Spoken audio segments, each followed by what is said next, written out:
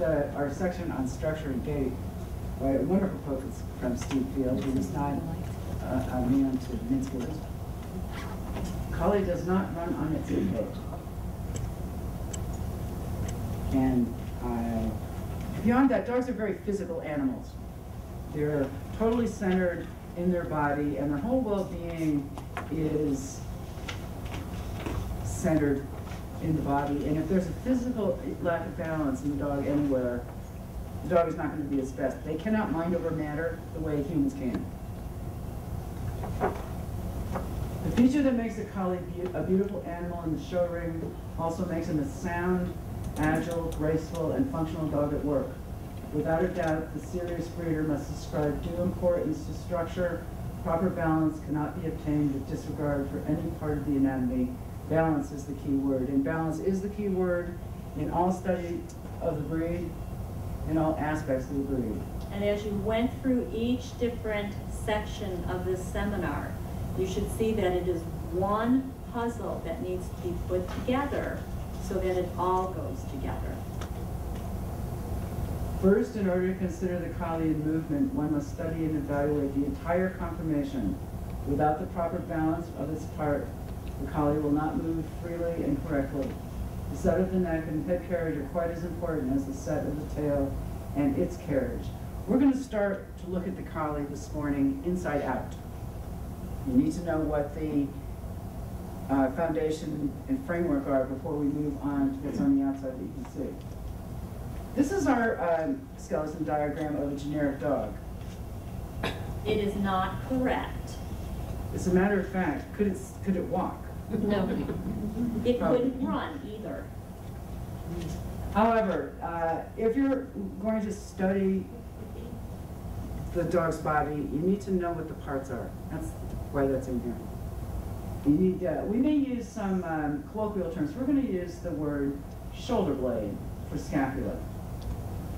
And we're going to use the word upper arm for humerus and various other colloquial terms. But you need to know what the parts are.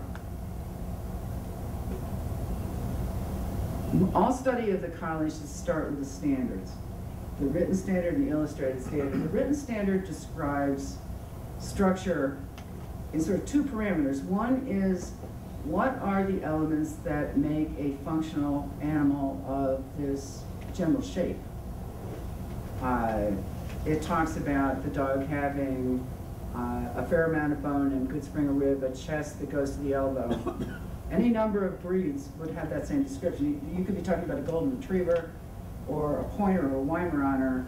It's not distinctively collie. When you get into the other part of the paragraph, though, which is the standard second objective, it tells you things that are very specifically collie. And in that paragraph on body, the slight arch over the loin is very distinctively collie.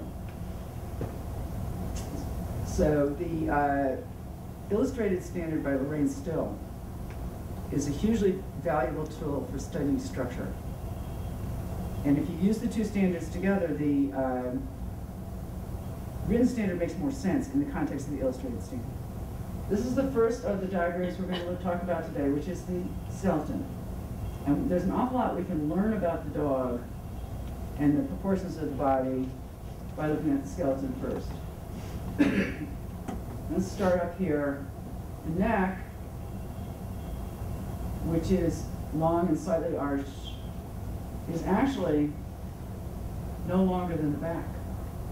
And by the back, she's not talking about from... yeah, well, this is another terminology. When I say back, I'm talking about this little space between the top of the shoulder blade and the end of the ribcage. That's the back. This whole assembly is got three parts. It's the back, the loin, and the croup. But the back itself, if the neck is any longer than the back, the dog is going to top heavy, and it'll bother your eye won't like it. It'll be asymmetrical. I can say that. Asymmetrical. The loin is no more than 1/3 of this whole area, the back and the loin together. The loin is too long.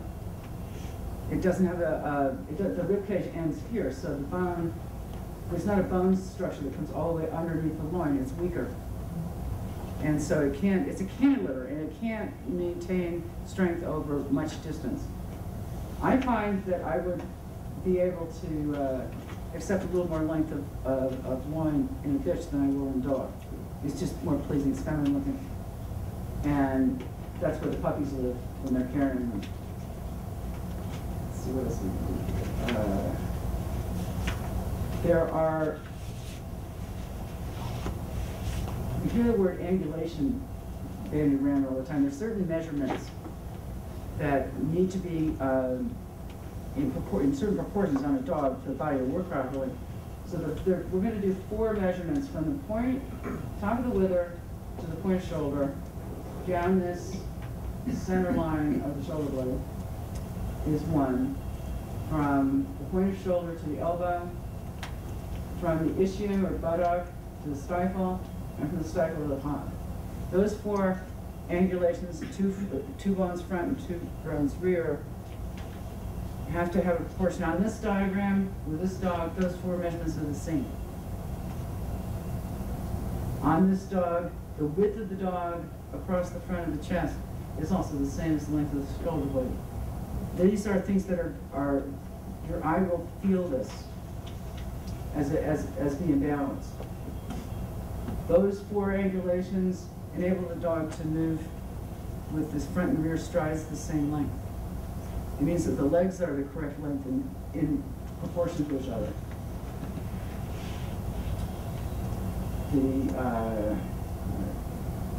The Collie is slightly longer than it is tall. That measurement is taken from the point of shoulder to here, the buttocks, the point of the issue. Okay, now notice it looks like it's going uphill, but you're still doing that measurement. And the height is measured from the top of the withers to the ground. On this dog, the proportion, the height is about 90% of the weight, and I'm sorry, height is 90% of the length. And the way that that's broken down is, again, it's not length of back, it's not length of loin. A lot of the depth of a dog is this whole rear assembly here. That's where your drive is. And so the bones and muscling in the rear, and the fact that these bones bend, this angulation, actually is part of the dog's length. Yes? Could you go over again what you were saying about the point of the butt to... Okay, you measure this from the point of the issue to the stifle. Okay. Stifle to hock is the other. These are the bones that dictate the reach of the dog, how big a stride is going to be. Is that correct, the way it's drawn? To my eye, it almost looks like if you picked up that leg and put the hock up to that issue, it's longer than it should be. It's, you know, it's funny, the first time I ever measured this diagram, I actually used a set of engineering dividers. Mm-hmm. It's an optical illusion. Is it? That's Yeah. what I wondered. Yeah. It looks... A lot of people say, oh, the dog is longer from stifle to hock than he is from issue to stifle.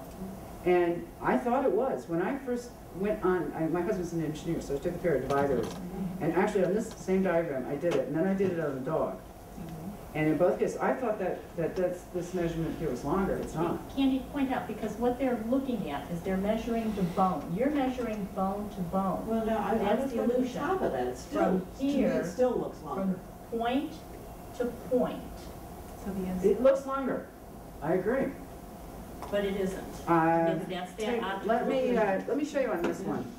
Here's the same thing. Just take your fingers and go here to I'm sorry, here to here and here to here. Look at that. I'm not moving that finger. It's the Yeah, same. okay. It's an That's what I optical wanted- I just wanted illusion. to check that that's what it Each one of looks you like. have a copy of this diagram in your folder. Right, and if you take that out. and Take look your at take it out and put your fingers on it. It's the copy we've given you was a little small. Or take the edge of your pen and measure with Look that. at that. You've got paper there, mark your paper. And Make yourself, you can make a little ruler. Make a little ruler.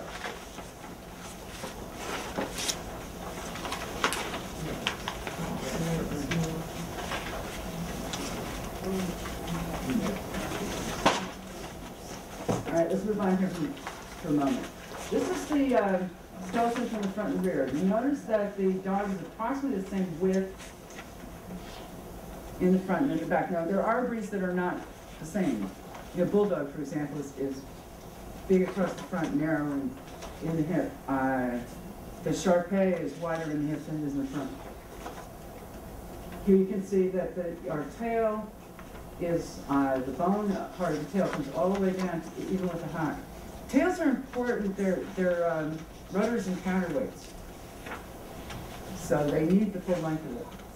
And they should be substantial. It shouldn't be like a retriever. It should be substantial for the size of the collie. One of the things you can notice better on this version of the skeleton than on the side view, the way it's drawn, is that the front assembly does not have a bone-to-bone connection to the rest of the dog. It's a soft tissue connection. And therefore you can have a whole front assembly or front piece that is correct in bone length, but it's placed usually too far forward on the dog. And the range of motion is restricted. The neck is restricted, and the ability of the dog to quickly turn one way or the other is restricted. Okay, what you need to do now is you are the dog. Take your shoulders. This is the dog's shoulders. I want you to pull them all the way back. That dog has to do that. Okay, stick your neck forward. Is that comfortable for you? Pull your head back. Can you feel where that changes, what you feel here? Now pull your shoulders all the way forward.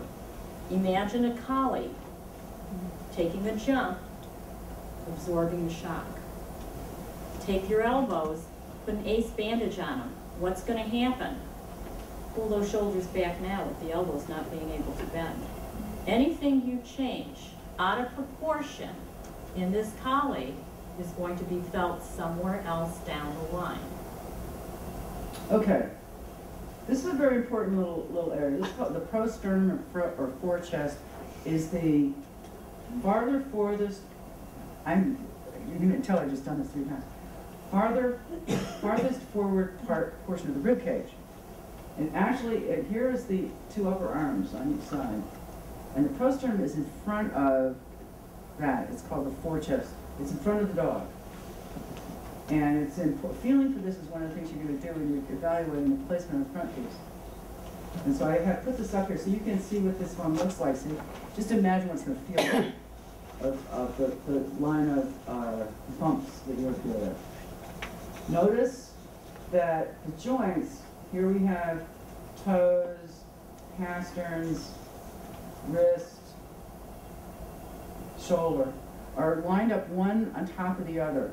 As the dog moves, the force is transmitted up through this series of joints. And it dissipates gradually so that this is a whole shock absorption system that travels up the line of the dog. And you want that to be each piece in its proper place, and the alignment has to be correct for it to work properly, so that this is a herding dog who should come down on that foot millions of times in its lifetime with no impact on the structure. It shouldn't be damaged or shocked in any way. If you see a dog or anybody move with a stiff, you put your stiff arm down, and you can feel the jolt. It goes all the way up the arm. All right, now flex the muscles. You feel nothing.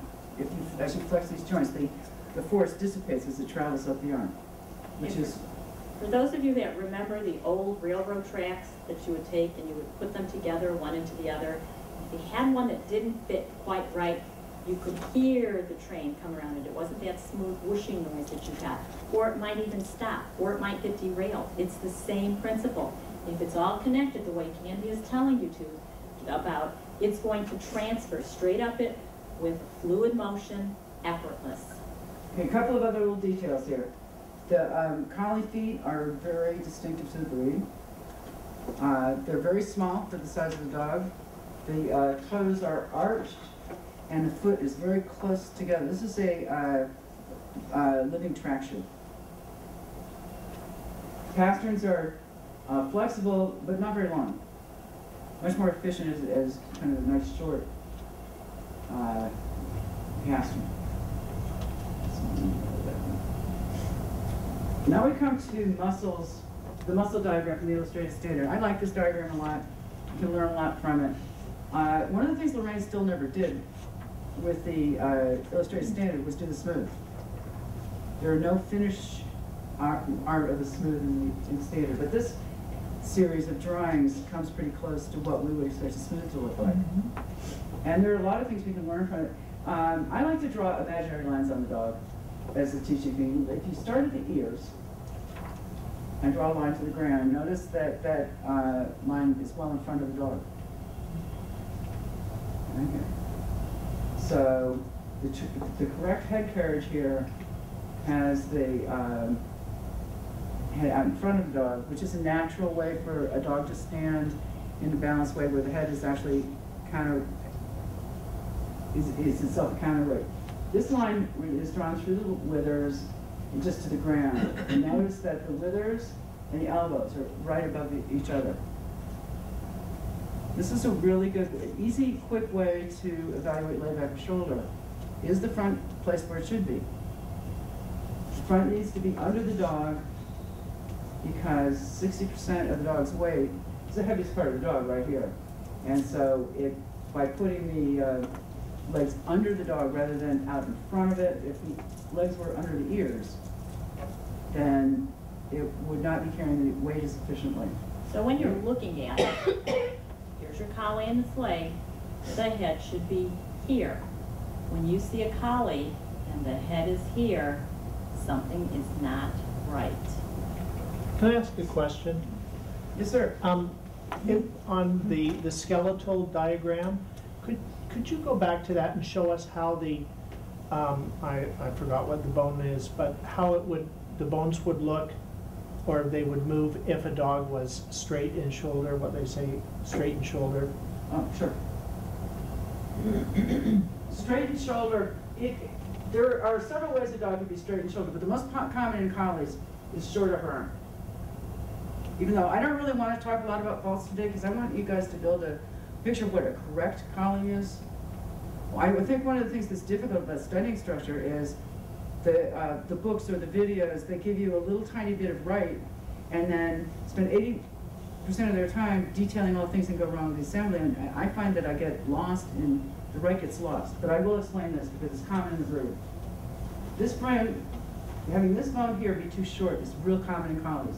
If it's too short, and especially if the whole front assembly is placed a little bit, even if it isn't, instead of having this angle go back like that, it comes straight down here like that. Okay.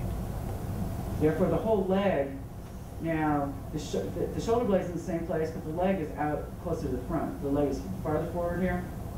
I get it. More or less. Now, the whole front assembly can be located forward, so it's here. So a lot of dogs that you see whose necks look short, they're not short.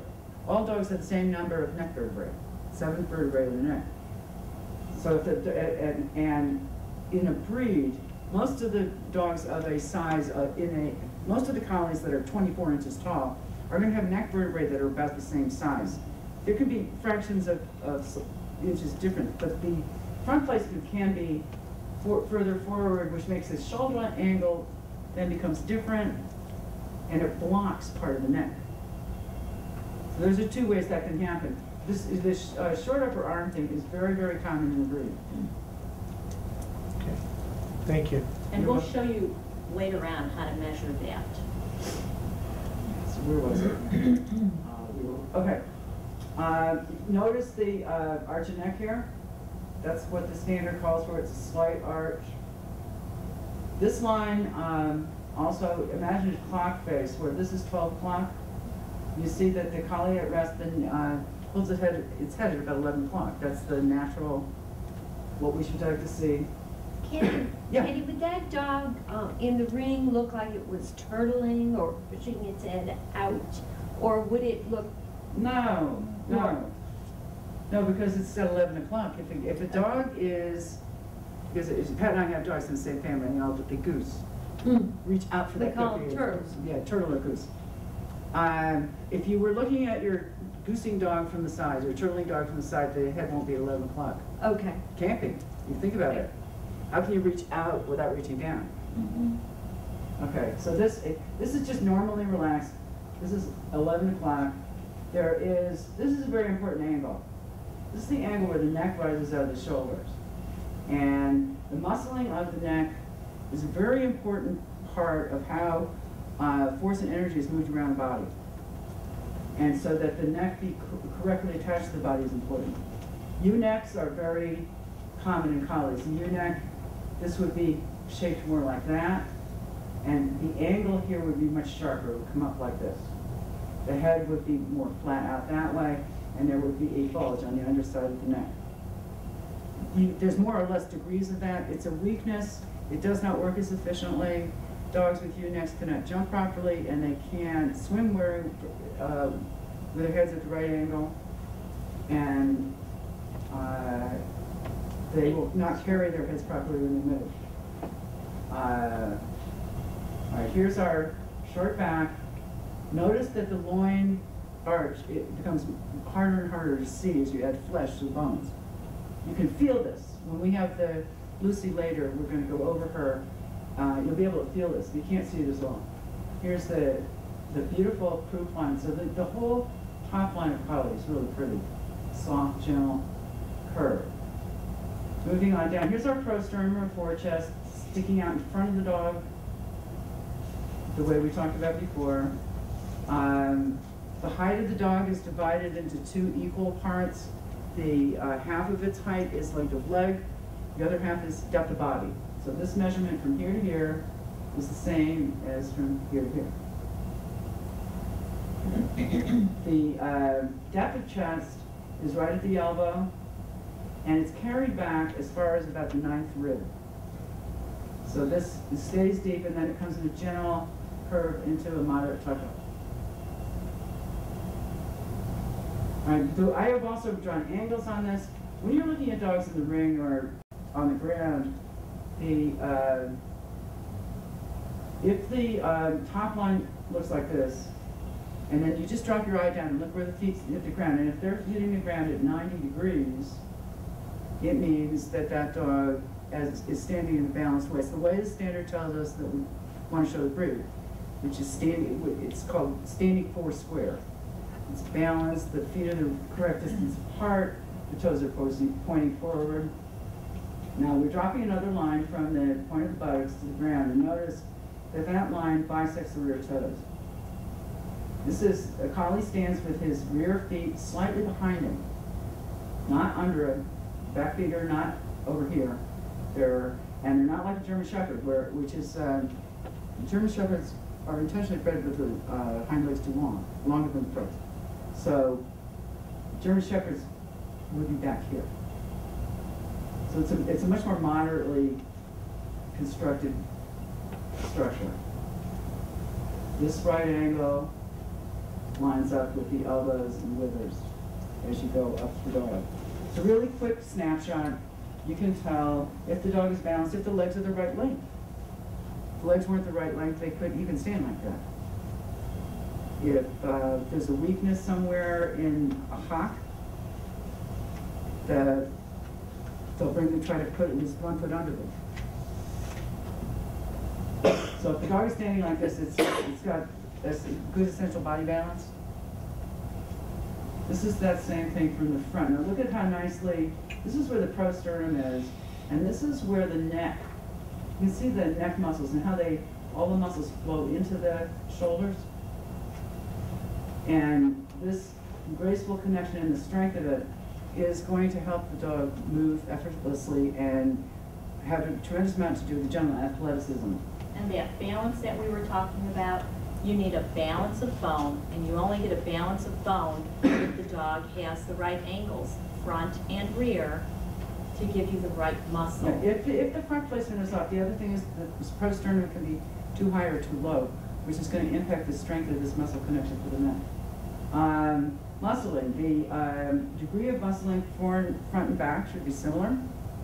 These legs are supposed to work together, and the inside, the muscle on the inside of the leg and the outside of the leg should be of the same size and tone for that leg to move straight. If one is, if the muscle on one side or the other is stronger and more well developed, the dog is going to pull to the other side. That muscle is going to pull the bone in, the strong muscle will pull the bone in its direction, so that the dog will either move wide or cow hump. And you should always check your dogs occasionally. Just run down their little thighs and make sure that you're feeling good firm muscle. And if you're not, you're finding more on one side of the dog's leg than the other dog's leg, then there could be an injury there. Or too much time on the couch. Which is an injury. Get him off the couch and get him on the road. Excuse me, just true. Okay, this dog obviously is not proportioned to, it looks more like a Great Dane, but for your visualization pleasure. This is a instruction on how to determine the degree of leg upper shoulder, which is a concept that a lot of people don't understand where to measure it. And also there are lots of disagreement on what angle is correct. To measure it, we take our groove down the center of the shoulder blade, and we draw an imaginary line that goes right through that. These are 3 imaginary lines, the purple lines. And then we drop a vertical line straight to the ground. And this is where the angle is measured. It's not, a lot of people think that when you talk about laying back a shoulder angle, then you miss one here. That's not what we're talking about. It is this one. For years, everybody said a collie should have a 45-degree layback of shoulder, and the layback of shoulder has to do with the angle of this angle more than anything else. And actually, here's our little prosternum that we've been talking about right there. So in a 45-degree angle, the shoulder slope is so high that it totally obscures the prosternum. The prosternum is in behind this bone, which means that the dog can't rotate that shoulder as well as it can if it's behind it. So we find most collies are closer to this 30-degree angle here. This is partially a heritage from the sighthound, which we have behind the collies. Some now extinct coated sighthound back in the mid-19th century was crossed into the sheepdogs, and we got a lot of benefits from that outcross. A lot of it was a lot of the beautiful, graceful soft lines that we have in the dog, the arch in the loin, and a more open shoulder. And the fact that when a collie is in full, flat, dead run, they can extend and tuck much more than a lot of breeds can. So our measuring the layback of shoulder is this angle here. It's all imaginary. You don't actually use the dog's actual bones to measure it. This is Lorraine Still's center of gravity diagrams. Dogs, like the collie, have rear-wheel drive. Pushing is a much more efficient way to move anything than pulling. If you, back in the early days of civilization, when they developed the horse collar, which enabled a horse to push a load by pushing into the collar rather than pulling it, they increased the ability of the animal to pull weight exponentially. It's very, very much more efficient. So our assembly is this is our drive and power, and this is a landing gear and steering gear. Now, what do you think would happen? We've talked about balance. If you've got too much in the back for the front, or what happens if you have too much in the front for the back? You have to have the balance. Yeah, there's some, we've got a book that I'm going to mention briefly later, which has some spectacular crashes in it, which is what happens when the over-angulated dog in rear over jumps his small front and ends up in his chin. It's awful. This is the first of our real dogs. We selected this is an adolescent, like 9 to 12 puppy, because it's the closest that you could find to the diagrams, and that his muscling and the coat is immature, so you can actually see some of the things. You can see the angulations of the shoulder. You can see this one. There's a stifle. It's a hug. You can see his neck, the little rise over the withers. You can't see anymore that rise over the loin is disappearing, but you can't feel it.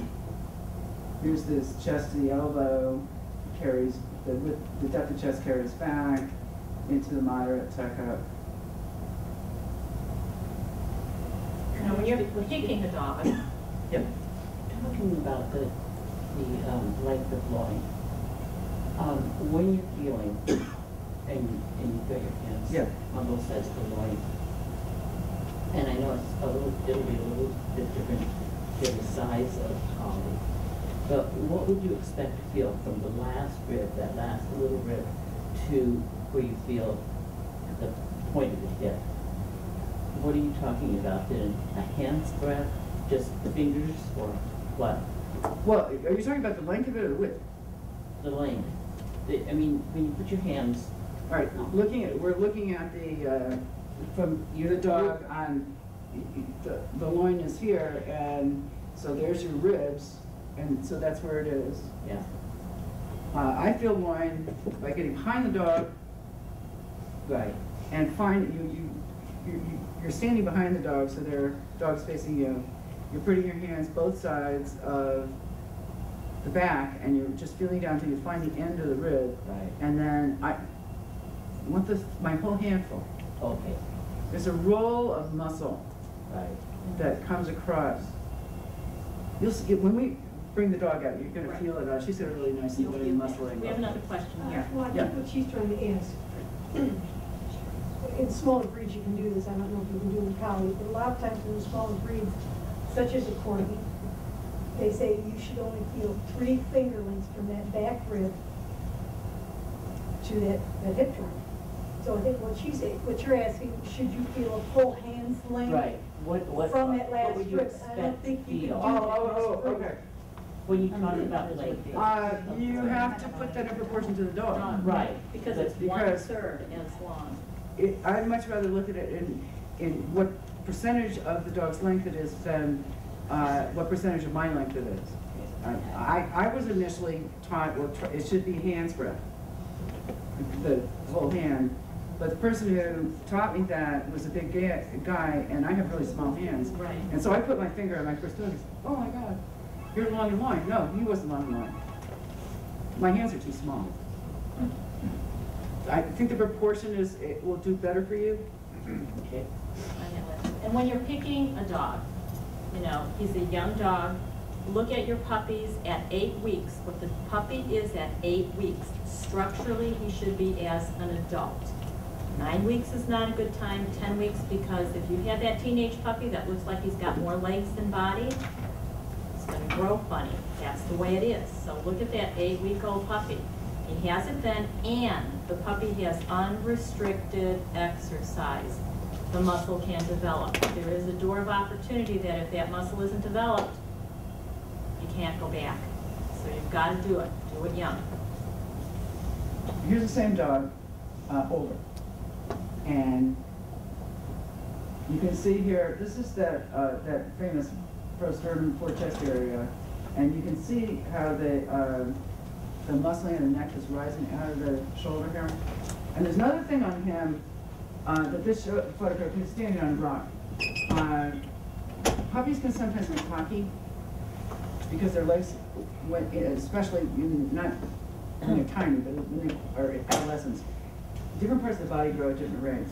And he was at 9 months in the first photograph, slightly hockey. You don't want this to be any more than, the hock to ground measurement to be any more than 1/3 of the height at rear. And puppies will very often get very high there for a while, and then the rest of the leg will grow. And he was, and he sort of straightened out. Now we're going to move from smooth to rough. This bitch, so running over the same thing. There's the neck, the withers, the short back, slope croup. Here's the shoulder. You can see the shoulder, the elbow here is right under the wither. You see the forechest is out in front of the dog, that her ears line is in front of her. All those things we talked about on the charts. It's because you should try, the chest depth is a little hard to see on the picture, and because she's rough, it's a very pleasing outline. Where is this bitch? There's a funny story. I tried to borrow this bit because one of the things for the seminar that we wanted was photographs like this. Same dog standing and moving, and then have the dog here so you could see it. And we actually found that was very difficult. And this bitch, I had arranged to borrow her. I talked to the handler at the Connecticut Specialties, and then checked in with her a couple of times. And they said, well, we're going to breed her. So I bit my fingernails, and then heard, oh no, she's not pregnant, okay. They started to advertise her to go to the National, and a couple of days before they were to leave, they went out into the kennel, and there was this funny noise. And they thought somebody had a rabbit. They look into the pen, and she had 2 puppies. They had x-rayed her, they ultrasounded, no vet found them, she just had 2 puppies. So congratulations to Darcy, and I'm sorry she's not here. But you needed to know that. But that's why we really did our best to get her here. Now what's neat about this photo is if you look, you have the rise over the withers, you have the nice croup, but then you have, you know, the hair is swaying, you have a level top line. That level top line is when they move. That is beautiful. Now let's talk about the biomechanics. What happens to her between standing and moving? Here she is with 60% of her weight over her forelegs, 40 over the back. Now, actually, that's not a very efficient way to be moving in a rear-wheel drive. Rear-wheel drive, you want weight over your drive wheels. And the animal actually moves the weight. So here we have her neck at 11 o'clock, here it drops to 10 o'clock. This is one of the reasons that necks are so important. The neck drops to 10 o'clock, and this whole area, now think of this 3-dimensionally, not 2-dimensionally, but the whole neck now is transmitting force backward through the abdominal muscles of the dog, through the muscles along the top of the back, but they're not major here. The major strength muscles are the ones on the bottom and the sides of the abdomen. And that's all being transmitted back. So that as she is in this balanced trot, balance being the key word, remember, in collies, her weight is now 50-50 over the legs. She's moved a bunch of it back to give herself traction. A couple of other things about her here. In this position, the farthest forward her front paw can reach is under her chin. Under here. Say that one more time. The maximum distance forward that a dog's foreleg can move is under the end of the nose. You're not always going to see it. It depends how fast the dog is going. If the dog is doing a simple jog trot, very slowly moving, you're not going to see the full extension. But in a full extended trot, that's as far as it can go. It cannot go out here. And that same leg, as it comes back, right here is our vertical line from the other diagram, imaginary line. As the leg comes back, it goes through the vertical and actually comes back by that 9th rib. It follows the widest point of the chest, all the way back here in a graceful follow through. If any of you have min pins or seen them, min pin moves in a stilted, what we call hackney gait. And one of the things that happens when the dog moves, as that foreleg comes down to the vertical, it stops dead. It doesn't do the follow through. So you get you can see the jolt as it stops dead and then comes back up as kind of a goose step. And we don't want a herding dog to move like that. It's too much shock on the body. It's very inefficient. So what you're looking for, think of the collie movement as a water wheel. That's just one flowing movement. And think of the movement that you don't want of that min pin as a screen door. Close, open. Close, open. Okay, in the rear, the rear leg also comes forward into this widest part of the chest, and then it moves back. Well, here's our back line from the other diagram. So it's well behind the dog, and if you were standing behind her, you would be able to see the toes of her rear feet as the leg goes back. But also notice, and this is very correct for collies, that there's not a lot of clearance of the foot off the ground, because that's not efficient. They don't lift the foot any farther up than they have to, and it's effortless. Look at her face. She's just relaxed. She can do this all day, which is exactly what we want.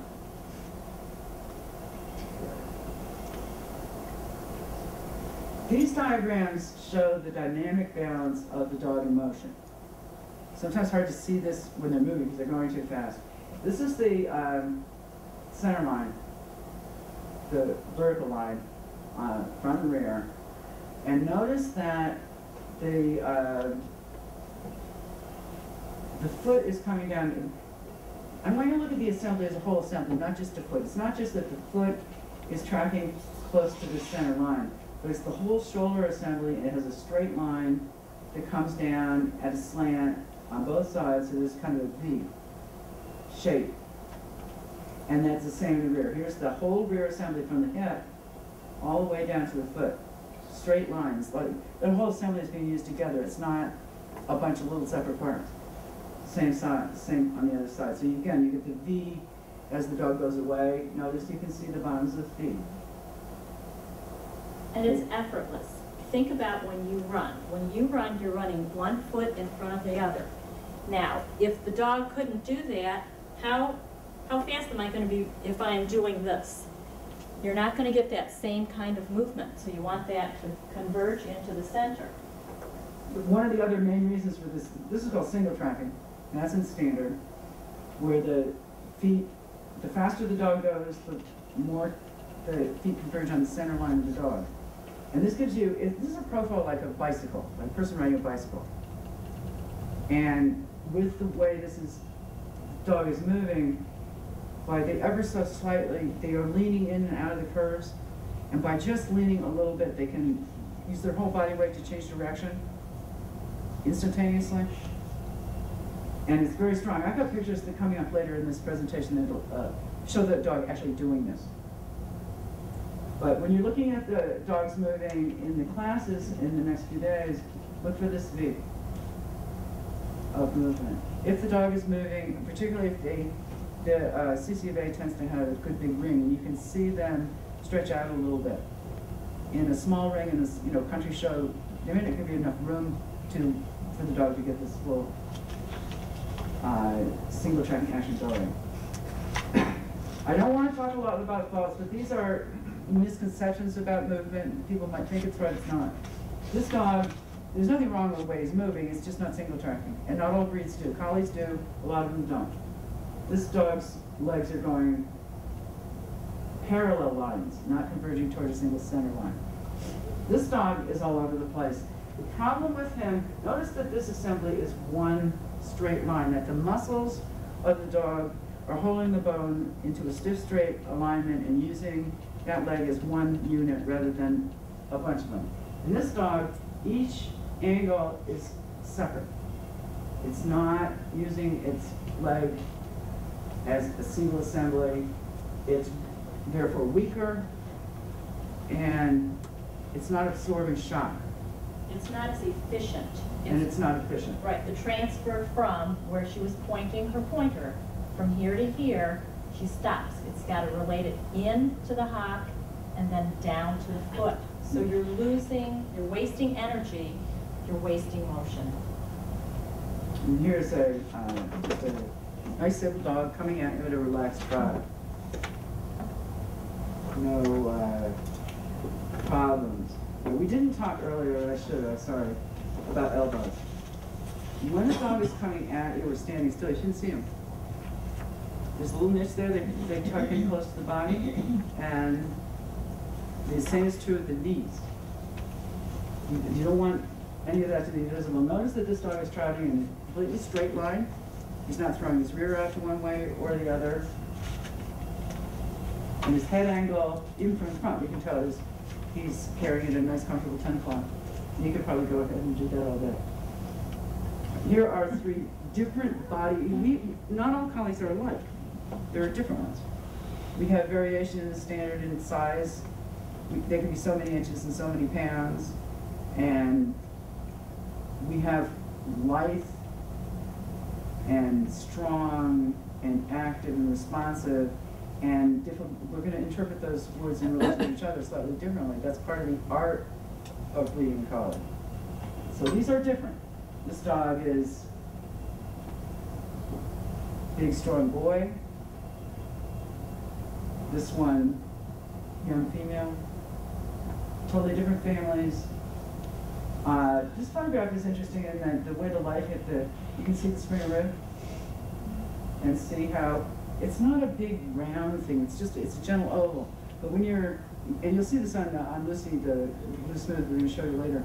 When you come off the spine, there's a definite roundness. And then you can see how her rib cage angles in to make that space for her elbow and her whole foreleg assembly to come by without hitting it, so it moves in a very easy way. This is one of our favorite fish. This is a little tiny puppy. He's an 8-week-old puppy who has just, as the camera caught her, she has picked up the dumbbell and done a quick pivot turn and is sprinting back to mom. And as Pat said earlier, if you or I tried that, we'd fall flat on our face. We'd be flat on our face. Look at her feet and where they are. Can you even count them? But here is a real key. Where's that tail? What's it doing? It is in total balance. It is in control of where that dog is moving. The tail is just as important as that sternum in the front. Front to rear, total balance. This puppy has it. This is another, just dog in the shoulder and moving very nicely with good balance all over. You can see, that all these lines are just as they were in the standing still. Nice long strides. And note, remember about seeing the pads? Right there, right there. But not, the foot's not lifted up too high. Not exaggerated. Sometimes it's difficult when you're watching moving dogs because they're going too fast to see some of the detail. But collies should have a long stride. It's one of the differences between them and some of the other herding breeds. And it shouldn't look, if you put a collie and a dog like a Belgian sheepdog and had them trot the same distance in the same time, the Belgian would take more steps because it has a shorter step. I was at a show recently, sitting at ringside, and there were 3 women there, and 3 collies came into the ring, and they came in at 3 different gaits, and they went, "Isn't that beautiful?" And I'm thinking to myself, no, it isn't.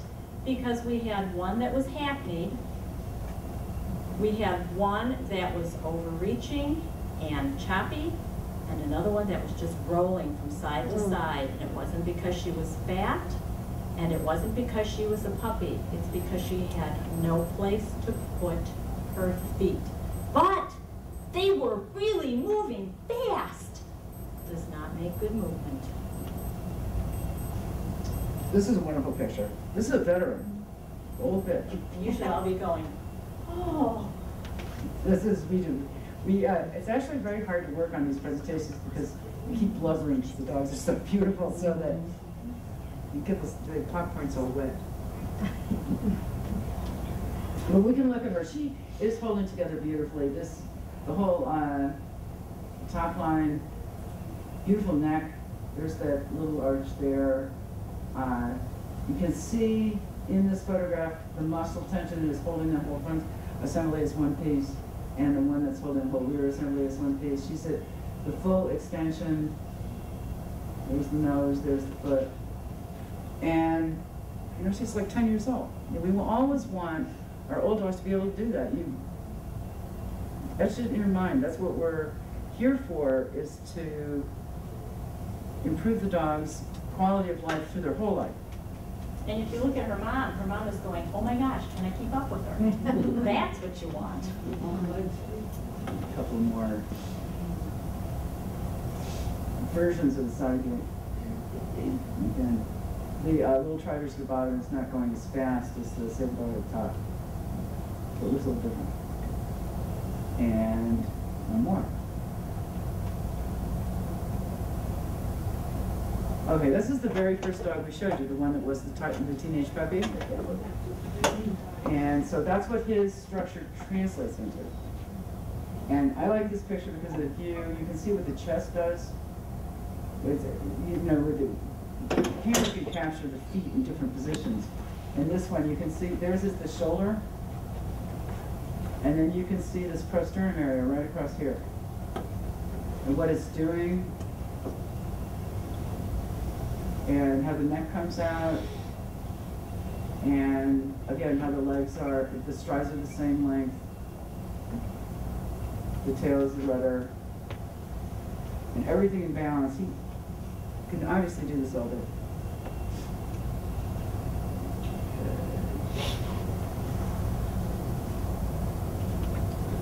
We shouldn't not tolerate severe structural faults which impede its function as a working dog. It's kind of time to look at the Collie as a working dog for a minute and see how the dog is using its body.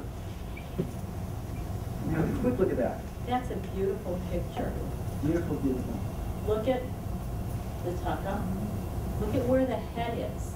If you don't have a sternum in the correct place and the musculature there, that dog is not going to be there. She's doing this in a very relaxed way. You know, here I am, just flying through the air. It takes a very good structure to be able to bend the body. Your two more dogs jumping. This is different places in the jump than the other one. This one is just taking off. You see the tuck up in the front. And I like what I like about this picture is the way he's using his neck. And the way how his whole neck assembly here is kind of, again, it's a one piece. He's not using the different parts of his body separately. Right, they're working in concert. And when you look at this dog coming over the jump, he's coming over with grace and ease. My first obedience dog, I learned a lot about structure and a lot about needing to learn about structure for him.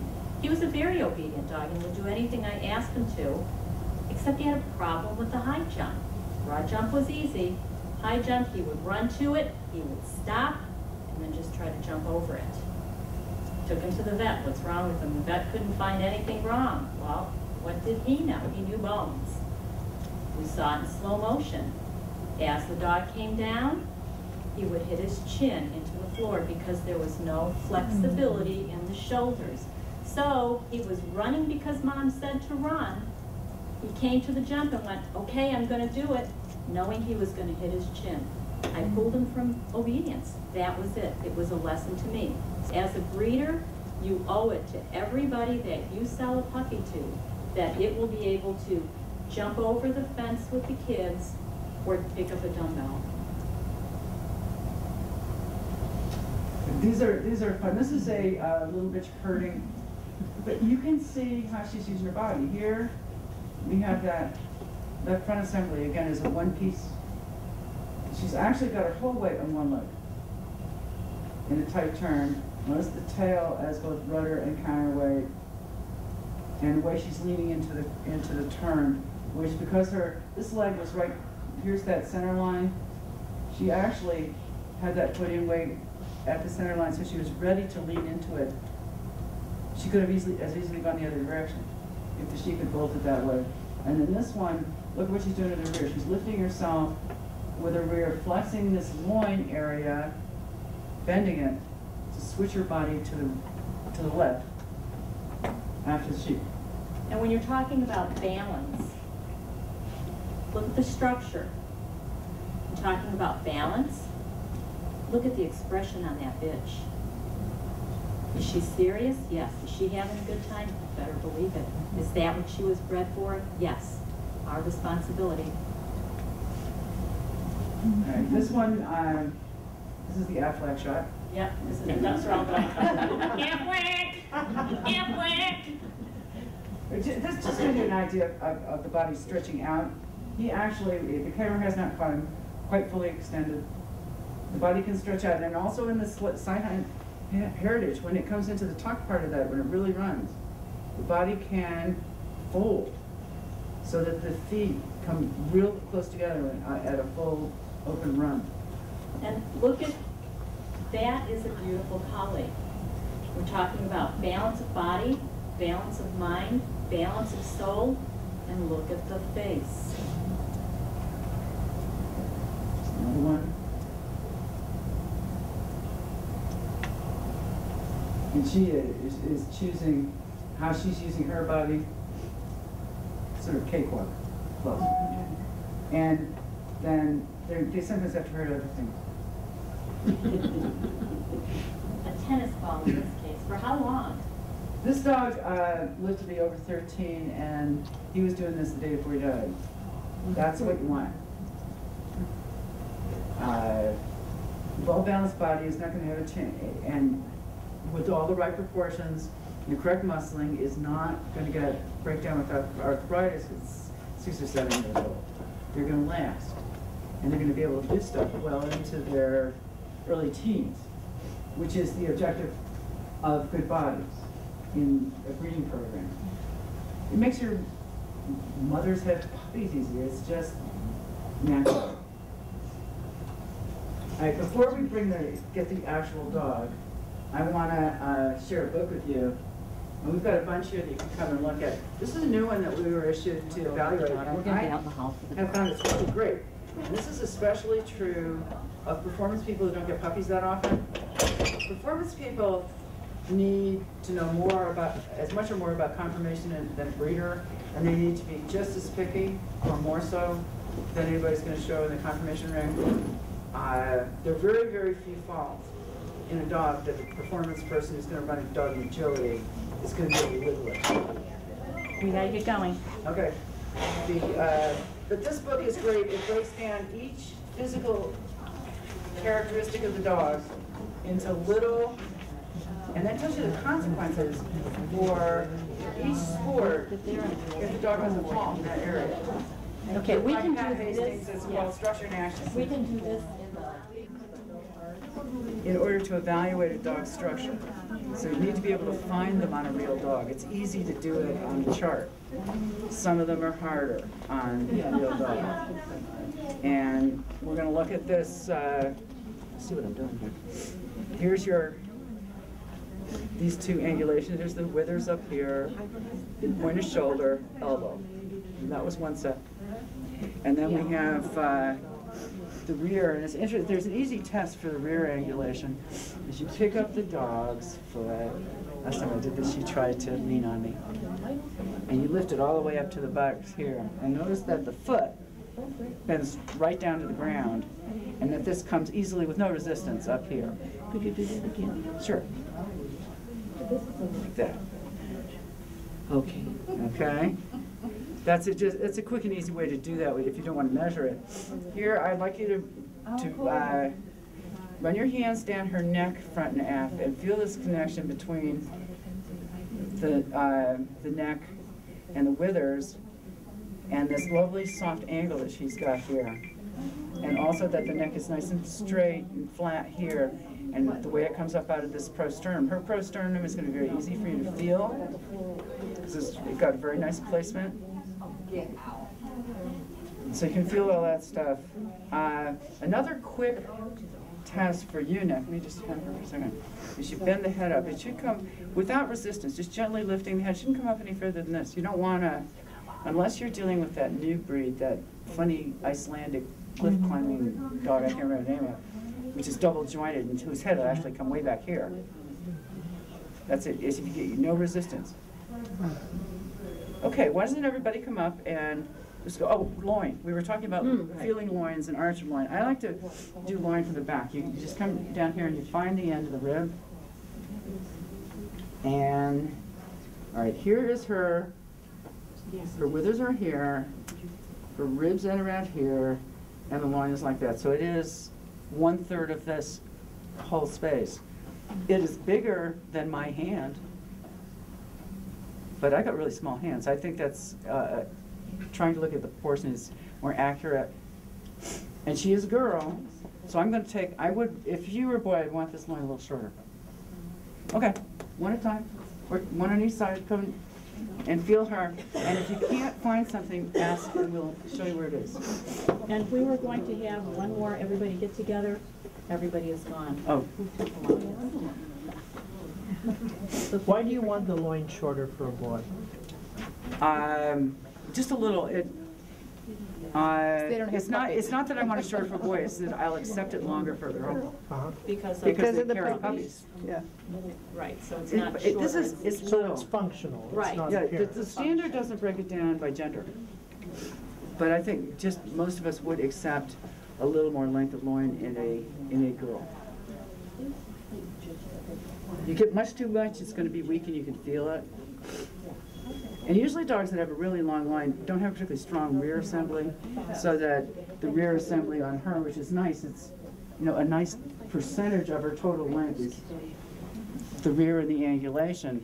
If this leg were straight instead of the nice curves that it has, Right. it'd take up less space this way. So this is supposed to, the line here is supposed to come right straight, no, it's supposed to come, All right, if you were to drop an imaginary line here, and she were standing fully four square, which she's not, it should go like this. okay. And so this should be 90 degrees. This is 90 degrees. Yeah. If this is 90 degrees, if the leg is the correct line, then a vertical drop is here.